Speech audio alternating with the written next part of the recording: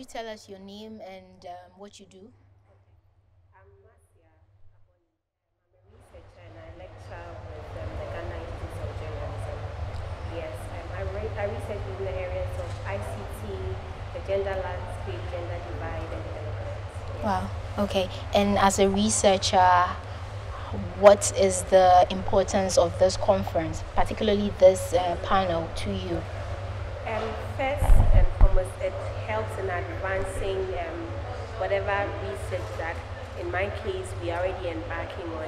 It's good to hear the different perspectives that still speak to ICT and what others are doing, so that in the future, when we are all progressing towards the ICT environment, we recognize that in our case, for instance, all hope is not lost based on the kind of data that we have, that investment is not made, and so there's a very big gender gap.